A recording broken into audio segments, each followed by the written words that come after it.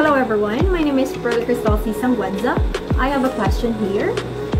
Are you wondering what is inside the computer and how it works? So in this video, we will learn what are some part of the computers and how it works inside. So let's take a look first what is inside the computer and the components inside it. There you are. So whether a laptop or a desktop, the computer has a large circuit which we call a motherboard.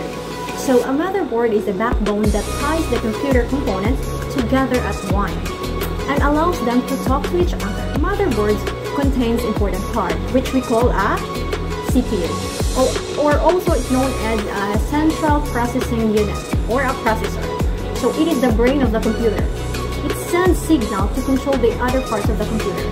This one. CPU, it is covered by the piece of metal called the heatsink, which draw the heat away from the processor. So this one is the heatsink.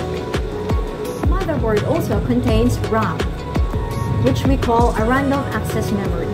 It is a volatile memory that temporarily stores the files you are working on. But you cannot store the files in the RAM because it is just a short-term memory. Also, a motherboard contains an expansion slot where you can add a video card or a wireless card. But most laptops don't have expansion slots. Just remember that.